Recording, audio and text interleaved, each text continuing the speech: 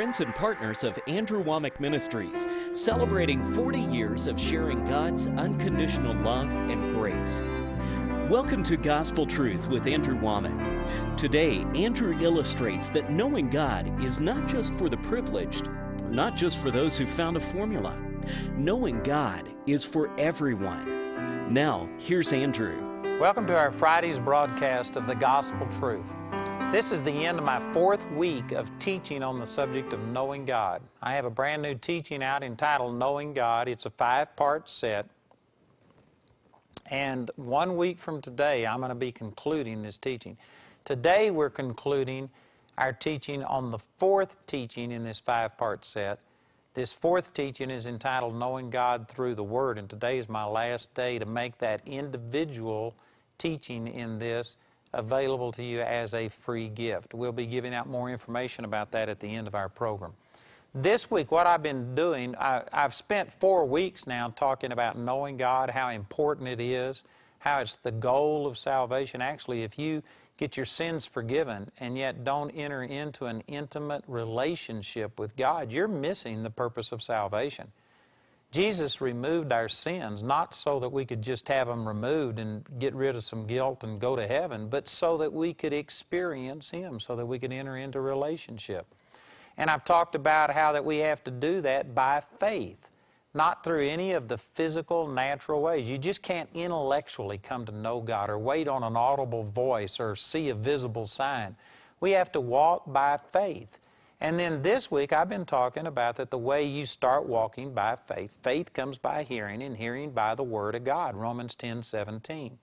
And so we've got to take the Word of God and let that reveal God to us.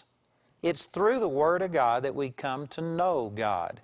And I've also coupled this with the Holy Spirit because it's not just the letter, it's not just a intellectual dissecting of the Word, but it's taking the truths represented in the Word and letting the Holy Spirit reveal them unto us. What I want to do today is to show you how John the Baptist actually doubted who Jesus was. This is after he at one time had been absolutely convinced that Jesus was the Son of God, and it pronounced Him as the Son of God. It said, "Behold, the Lamb of God that takes away the sins of the world." And yet, when he got locked up in prison and he got shut up and was facing an impending death, discouragement began to hit him, and he actually doubted if Jesus was the Messiah. Now, he not only had this, he not only said this on his own, but it was revealed unto him by the Holy Spirit. He had 2 signs. He said, upon whom you see the Spirit of God descending in the bodily form, and hear me say, "This is my beloved Son," that this is the one. And both of those things happened. John knew it in his heart. He had these visible signs, and yet after being shut up in prison for an undetermined amount of time, he doubted whether Jesus was really the Christ. In Matthew chapter 11, verse 2, it says, "Now when John had heard in the prison the works of Christ, he sent 2 of his disciples and said unto him, Art thou he that should come, or do we look for another?" And you can try and whitewash this any way you want to, but the bottom line is John the Baptist wavered in his faith about whether Jesus was really the Messiah. And this was critical to John, because he wasn't normal. He didn't grow up like most of us and have a normal childhood and a childhood sweetheart and family and children. From the day he was born, he went out into the deserts, was separated unto God, spent his whole time preparing for this ministry, had only been ministering for 6 months, saw the greatest revival that's ever recorded in the Word of God, and then took all of these people who came to him and sent them after Jesus.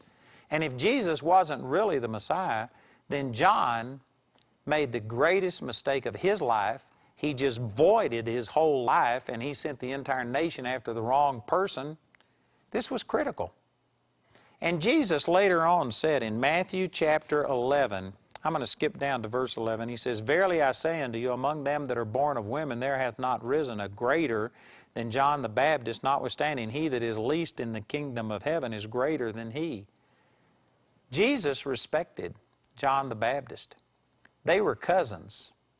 Mary and Elizabeth were cousins, and so therefore John and Jesus were, I guess, second cousins. I don't know exactly how to say that, but they were related. And he respected John not only, in that sense, but as the greatest prophet that had ever walked on the face of the earth. And yet, how did Jesus respond to John in this crisis period when he was having doubts? What did Jesus do?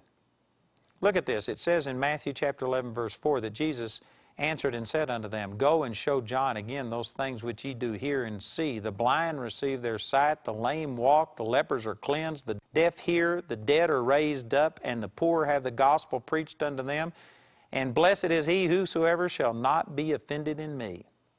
And if you read this same account in Luke's gospel, this is the reason I've got our Life for Today study Bible out, is because I've taken the Gospels and I've arranged them not just going through Matthew and then Mark and Luke, but I've arranged them chronologically so that you have all of the Scripture's accounts on one instance right here on one page. And in Luke's account, it says that when John asked this question, it says in verse 21, And in that same hour he cured many of their infirmities and plagues and evil spirits, and unto many that were blind he gave sight. Then Jesus answering said unto them, Go your way, etc., and tell John these things. When you put these accounts together, what actually happened is that when John's messengers came, Jesus didn't even respond to them for about an hour's period of time, and he just healed people, opened up blind eyes, raised people from the dead, did all of these miracles, and then he responded and told them, Go back and tell John, blessed is he if he'll believe and not be offended. And you know what? Especially when you take into account those verses that I've already read where Jesus later on, look at this down in Luke's account of this same thing. In Luke chapter 7, verse 24, it says, And when the messengers of John were departed, he began to speak unto the people concerning John. And he said, What went ye out into the wilderness for to see? A reed shaken with the wind? Of course, this is a sarcastic statement. What Jesus is saying, what is it that drew tens of thousands of people out into the wilderness? Was it the reeds blowing in the wind? Certainly not, because the reeds had been there for centuries and there hadn't been multitudes out in the wilderness. It wasn't the reeds. He says, What went ye out for to see? A man clothed in soft raiment? Was it the fact that John was such a fancy dresser that everybody went into the desert? Nope, that's certainly not it. He says, Behold, they which are gorgeously apparelled live delicately are in king's courts. You know, John the Baptist was a rough-looking guy. He wore camel skin. And I've heard people say before that the only thing that smells worse than a camel skin garment is if it gets wet. And John the Baptist baptized people, so he was always in the water. I'm sure he was quite the sight and smell. And so in verse 26, Jesus said, But what went ye out for to see? A prophet? Yea, I say unto you, and much more than a prophet. For this is he of whom it is written, Behold, I send my messenger before thy face, which shall prepare thy way before thee. This is a quotation from Malachi chapter 3. It was one of the last prophecies of the Old Testament. It was predicting that there would be somebody come in the spirit and the power of Elijah that would turn the people's hearts towards God and prepare the way of the Messiah. So this is saying that John the Baptist was this man prophesied. This is putting tremendous recognition and clout upon John. And then he said in verse 28, For I say unto you, among them that are born of women, there is not a greater prophet than John the Baptist, but he that is least in the kingdom of God is greater than he. These are tremendous things to be said. And when I read these things, I thought, Lord, why did you wait until John's messengers were gone to say that this is the one that was prophesied in the Old Testament? This is the greatest prophet that has ever walked on the face of the earth. It seems like that if John was discouraged and wasn't really sure whether Jesus was the right one, why didn't he say these complimentary things while Jesus was there? Or excuse me, while John the Baptist's messengers were there? Why did he wait until they were gone before he said the things that would have ministered to me and probably most people? See, most people, when you get discouraged, when you begin to doubt, you don't really want the truth. You want somebody to come hug you, give you a hug, give you a little emotional thing that might help you and give you a little feeling at that moment, but it's not going to solve anything. You know, I hesitate to say this because I'll get some criticism. I don't mean it bad, but I've learned that most women, you know, my wife, if something is wrong, it's the nature of a man to say, well, here's the deal, fix this, and boing, boing, boing. You just tell them what they need to know to fix it. It's not what women want. They don't want it fixed. They just want you to hug them. I guess that's some of the difference between men and women. Most of us are really like that. When you get to hurting emotionally, you just want a hug or you want something, but you don't want somebody to come and tell you what you need to do. But you know what? You need to know the truth. It's the truth that's going to set you free. And what Jesus did was tell John the truth. He didn't give him an emotional response, but he referred him back to the Word. Now, when I first read this, I didn't see this, but years later, after I had struggled with this about, God, why didn't you say all those complimentary things while John's messengers were there? Why did you just say, go tell him what you've seen and heard, the dead are raised, blind eyes are open, deaf ears are open, the lame walk, and he'll be blessed if he's not offended. At first, I didn't understand that until one time I was reading in Isaiah chapter 35, and over there the Scripture literally quoted, let me see, I've got it written here in this Bible somewhere, but it uses these Scriptures out of Isaiah chapter 35, verse 3. It says, strengthen ye the weak hands, and confirm the feeble knees. Say to them that are of a fearful heart, be strong, fear not. Behold, your God will come with vengeance, even God with a recompense. He will come and save you. Now, if I had time, I could show you that all of these verses are Old Testament prophecies about the coming of the Messiah, and specifically, they were Scriptures written to the one who would prepare the way, or John the Baptist. And John quoted from this very context. He knew this, and he knew that these were Scriptures that applied to him. And it goes on to say, it says, then, when the Messiah comes, then the eyes of the blind shall be opened, the ears of the deaf shall be unstopped. Then shall the lame man leap as an hart, and the tongue of the dumb shall sing. For in the wilderness shall waters break out, and streams in the desert. You know what Jesus did with John? When John was struggling to know him and wondering whether he was really the Messiah or not, and he expressed his doubt, publicly asked for help, made himself vulnerable, Jesus didn't just put his arm around John and give him a hug and say, it'll be all right, John. You know what he did? He sent him to the Word of God. He literally fulfilled Isaiah chapter 35, verses 4 and 5, or 4 through 6. He fulfilled the Word. I mean, in 1 hour's time, he did everything that was prophesied in Isaiah chapter 35, that the Messiah, when he came, that the ears of the dumb, the ears of the deaf would be open, the tongue of the dumb would sing, the lame man would leap as a hart, the blind would see, and Jesus just threw in raising somebody from the dead just so that there would be no mistake that this wasn't coincidence, but he fulfilled everything that was prophesied about him in Isaiah 35. You know what I believe Jesus was doing? He was referring John back to the Word of God. He says, John, you're doubting. You want to know whether I am really the Christ? You want to know me? Look at what I've done. And I have fulfilled the Word. So the significance of this is that if you want to really know God, if you want to alleviate your doubt, how did Jesus deal with the man that he respected more than Moses, more than Elijah, more than David, more than Jeremiah, more than Isaiah or any of the prophets? He said, this is the greatest prophet that has ever been born of a woman. How did he treat him when he needed assurance and when he needed to know? He sent him back to the Word of God. And I'm telling you that some people say, well, God, if you really love me, just give me a sign. Just let there be an audible voice. Have a dog call out my name. Have somebody prophesy to me. Have something physical, tangible. You are wanting to bring God down to this physical level, and you want some physical, tangible way of knowing for sure God. Well, no doubt God can do those things, and He has done it, but I don't know any way to control that. It is seldom, it is rare, it's never happened to me. But you know what can happen? Instead of God coming down to our level, God can raise you up to His level, and you can come to know God through the Word. In the 8th chapter of the book of Matthew, there's a man who was a centurion. That means he wasn't a Jew. He was a Roman. He was not a part of the Israelites. He wasn't a part of the covenant. He had a man who was sick, a servant who was sick, and he sent to Jesus to have Jesus come heal him.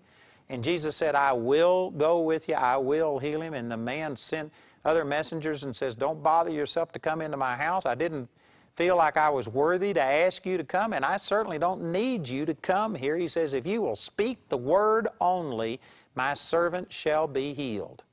And Jesus marveled at this. There's only 2 times in Scripture that Jesus ever marveled. He marveled at his disciples' unbelief, and he marveled at this man's great faith. And he said, I have never found this great faith, no, not in Israel. He said this was the greatest demonstration of faith he had ever seen. A man who believed the word only. You speak the word only. I don't have to feel something. I don't have to have a physical representation. I don't have to have my senses satisfied. You just give me a promise, and that's enough for me to believe. Jesus said that's the greatest faith he had ever seen. Now contrast that with the 20th chapter of the book of John, where one of Jesus' own disciples named Thomas, he was also called Doubting Thomas. And Thomas, after Jesus was resurrected from the dead, Jesus appeared to all of the disciples except Thomas wasn't there. And when the other disciples told him that Jesus was risen from the dead, Thomas said, I will not believe. Notice, I cannot believe, or I don't want to believe. He just made an absolute statement. I will not believe it unless I can see it, unless I can touch it, unless I can put my finger into the print of the nails and thrust my hand into his side. I will not believe. And 8 days later, Jesus appeared to the disciples again. This time Thomas was with them. And he walked right up to Thomas. And of course, he wasn't there physically when Thomas said that, and yet the next time he appeared, he knew everything that had happened. Once again, verifying that he was God. And he walked right up to Thomas and he said, Thomas, put your finger into the print of the nails, and put your hand into my side, and be not faithless, but believing. And Thomas fell down on his face and said, my Lord and my God. And Jesus said this in John chapter 20. He says, because you have seen, you have believed. Yea, rather, blessed are those who have not seen, and yet have believed. Jesus put a greater blessing upon the person who believes the Word than the person who believes because they saw or felt something. Now see, if you contrast that centurion's faith that Jesus said was the greatest faith because he had the Word only and he believed, and you put that together with Jesus' reaction to Thomas when he says, I will not believe unless I can see it or feel it. Jesus said there's a greater blessing on the person who believes the Word. And you know, this is why he didn't come down to John the Baptist level and just give him something that would feel good and say some things that might make him feel like, oh man, the person who is the most famous person in Israel at this moment said these things about me. Boy, doesn't that make me feel better. No, he didn't just say something complimentary. He sent him back to the Word of God because he respected and honored John so much he wanted him to operate in the highest level of faith. There are some of you watching this program that you are just, in a sense, angry or disappointed with God about, God, why don't you do something? Why don't you send somebody over to my house? Why don't you have somebody give me a prophecy? Why don't you just give me a goosebump or a feeling? Why haven't you sent an angel? Why doesn't somebody physical do something for me? And you know why God may not have responded to you? Because He loves you and respects you so much, He's wanting to bring you up to a higher level, to where you take the revelation of God's Word, and instead of having somebody come by and do something supernaturally that would prove to you that God loves you, why don't you take the revelation of God's Word? Why don't you take the things I'm saying through this television program and believe that this is God speaking to you? Why don't you believe something that you can't see and get out of just waiting on something tangible to happen to take away all of your doubts, and instead move up a level and move to a place to where you believe the Word of God, that He will never leave you nor forsake you, and embrace it by faith through the revelation of the Word.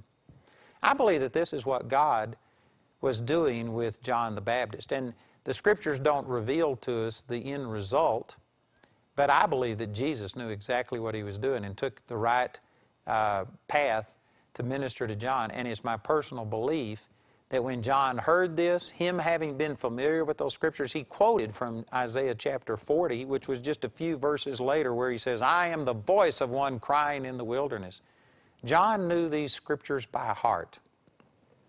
And when he got this message that was relayed from Jesus through his disciples, and he got to meditating, what does this mean? I believe that God brought back to his remembrance, Isaiah chapter 35, showed him the Word. That how could any man doubt that Jesus was the true Messiah? Because he fulfilled the Word in the way that no human being could ever do it. I believe that John, through the quickening power of the Holy Spirit, came to realize that this must be the Christ, because he's fulfilled the Word. And he put his faith back on the Word, not back on somebody patting him on the back and giving him an emotional thing, but he put his faith in the Word. And it's my personal conviction that I believe John went out with a shout. I believe that when they came to behead him, that John was ready to go. He knew he had fulfilled his course, he had done the right thing, and that the right person had been proclaimed as the Messiah. I believe that all doubt was removed. And it was because God loved him so much that he dealt with him the way that he did. You know, there was a period of time in my life where if I went to a meeting, everybody would get a prophecy but me. I mean, it was just nearly like clockwork. And there was a time that I used to wonder about, God, what's wrong with me? You know, do I have just one eye, or what is it that people stay away from me? It seems like everybody will get something special but me. And the Lord reminded me of these exact things I've shared with you and said, Andrew, you've asked me to just let you know me based on the revelation of the Word and not all of these external things. And he says, I'm drawing you up into this kind of faith that you're more blessed if you believe and yet haven't seen. He says, I may not give you all the physical proofs that I've given somebody, but it's because I want you to operate in this higher type of faith. And I believe that there's many people watching this program today that maybe you felt like that, you know, you would like to have something physical, tangible happen to help your faith. And you know what? God is speaking to you through the Word today. And He's trying to draw you into that type of faith that has the greater blessing on it, that you would just take the Word of God under the quickening power of the Holy Spirit and you'd believe it. And there's a greater blessing on that. I believe that God is speaking directly to many people today, telling you that the way you need to know God is to go by the Word, the things that He's spoken unto you. And I want to encourage you today to yield to that, to recognize that the Word of God is the greatest way of knowing Him. It's a more sure word of testimony than anything physical, visible that we could possibly have. Knowing God through the Word is the best way of knowing Him, under the quickening power of the Holy Spirit. Today's my last day to teach on this fourth part of this five-part teaching. And so today's the last day we will offer the individual teaching entitled Knowing God Through the Word as a free gift to you. We're going to continue to offer the entire album on Knowing God through next week, but today's our last day for this individual teaching as a free gift. So please listen to our announcer, call or write today, and then join me again next week as we continue the gospel truth. Andrew's five-part teaching titled Knowing God was captured live at a recent Gospel Truth seminar. It's available in a CD or DVD album for a gift of 16 pounds or more. For the CD album, ask for number T1058 or request the DVD series T3203. You can also get Andrew's teachings as seen on TV by asking for DVD album number T1058 when you send a gift of 16 pounds or more. The fourth teaching in the audio CD album, Knowing God Through the Word, is also available for a donation. We encourage everyone to send a gift, but if you're simply unable to afford it, Andrew and his partners will provide this fourth CD free of charge. Request teaching number TK144 when you write or call, and we'll be pleased to send it to you. Today, Andrew mentioned the Gospels edition of our Life for Today study Bible and commentary. Ask for book number T302 when you contact the ministry. Let me remind you once again that today is our last day to make this fourth teaching in our 5-part set available as a free gift. We ask for a donation of any amount for our DVD, for our CD, the entire album. But there's some people that wouldn't even give or could not give in that situation, and so because of that, we make each individual teaching in this set available free of charge, one at a time. Today's the last day. We'll offer the fourth teaching out of 5 on this, and it's the one that covers what I was talking about today, knowing God through the Word. My partners have enabled me to make these teachings available, and so we want you to have it. Please call or write the number that you see on your screen and request this teaching today. Our web address is awme.net. You can order ministry materials online 24 hours a day, 7 days a week. Or you can use your credit card to order by telephone. Our helpline number is 01922-473-300. Again, that's 01922-473-300. When calling from outside the UK, you must dial your international calling code, then 44-1922-473-300.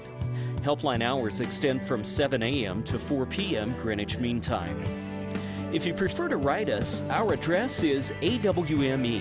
That's Andrew Wommack Ministries of Europe, P.O. Box 4392, Walsall, WS1 9AR, England. We hope to hear from you today. We'd like to point out Andrew's upcoming speaking schedule. Mark your calendars to come meet Andrew at one of these events and let the Word of God transform your life. He will be in Colorado Springs, Colorado for the 25th Annual U.S. Ministers Conference, September 29th through October 3rd. He'll also be in Gosforth, Newcastle upon Tyne in the UK on October 18th through the 19th, and in Buxton, England for the annual AWME Ministers Conference, October 20th through the 22nd. For more details on Andrew's next meeting in your area, call our helpline or visit our website at awme.net. I'd like to encourage you to go to our website and check out the Andrew Wommack Living Commentary.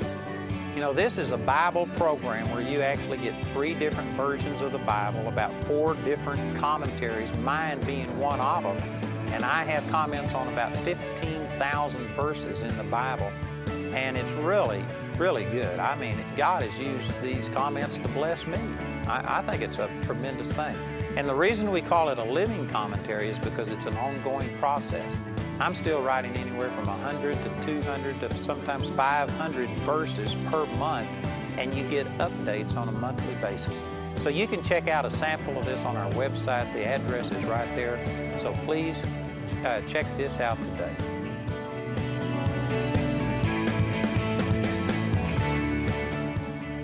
Be sure to tune in for more gospel truth on Monday.